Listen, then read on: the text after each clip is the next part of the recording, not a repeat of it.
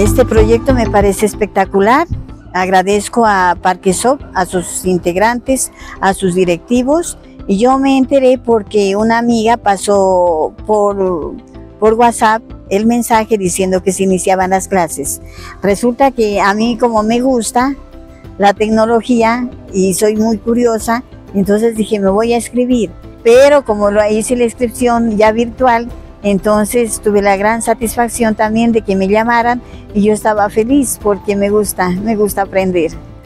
Las expectativas iniciales, cuando a mí me dijeron que era alfabetización digital, entonces no soy muy experta en los asuntos de digitación, entonces como cada día está actualizándose y actualizándose la tecnología y todo, entonces yo esas expectativas eran aprender lo nuevo que estoy aprendiendo, conocer lo nuevo que está en tecnología, y me parece maravilloso. Nunca es tarde para aprender, y realmente las personas que estamos en el aprendizaje somos personas como echadas para adelante, digo yo, ¿no? Y qué gusto relacionarme porque soy muy buena, me considero muy buena amiga, buena compañera. Y cuando yo venía era con la curiosidad de hacer más amigos, que eso es lo que a mí me hace parte de la vida feliz. Yo soy egresada, soy técnico profesional en administración de empresas.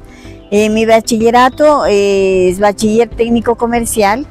Cada vez va avanzando y la tecnología lo hace en pasos agigantados, y necesariamente si queremos estar actualizados tenemos que estar capacitándonos constantemente para no quedarnos atrás con la juventud y con el mundo.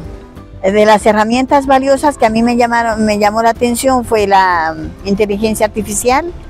Me parece tan bonito, inclusive hoy, para el compromiso que tenía con ustedes de la entrevista, yo ya le dije a la inteligencia artificial, por favor, me recuerdas, y me suena la alarma a las 4 de la tarde.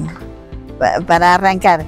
Entonces yo estoy contentísima utilizando la inteligencia artificial, y también lo nuevo, ¿no? Por ejemplo, lo de gestor de negocios, que es para aprender lo de finanzas, los gastos, los ingresos, porque si no uno lo hace manual y se demora.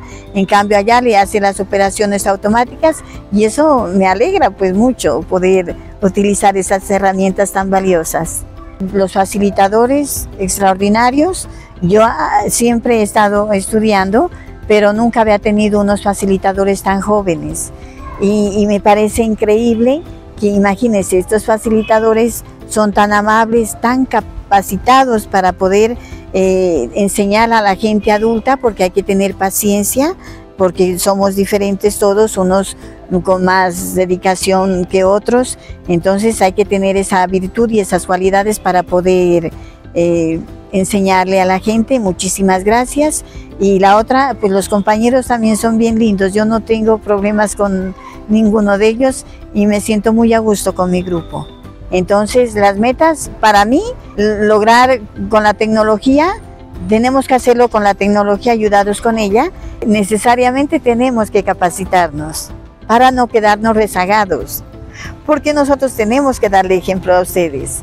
Entonces, uno de los factores primordiales, yo considero que para que la juventud le guste estudiar y todo, es que nosotros tenemos que dar ejemplo, porque el ejemplo arrastra. Entonces, cuando dicen, pues, ¿cómo? Esta señora estudiando y yo no, pues yo también lo voy a hacer. En este momento estoy en 2 proyectos importantísimos, uno y también se lo hace virtualmente, porque son multinacionales, y aprender es una parte de esa felicidad. Realmente, así de corazón y con esta experiencia maravillosa que he tenido con ustedes, de corazón, los invito a todas las personas para que también se apropien, se capaciten y que sean cada vez mejores personas. Es tan necesario, porque una persona educada necesariamente va a mejorar al mundo entero. Muchísimas gracias y que Dios les bendiga.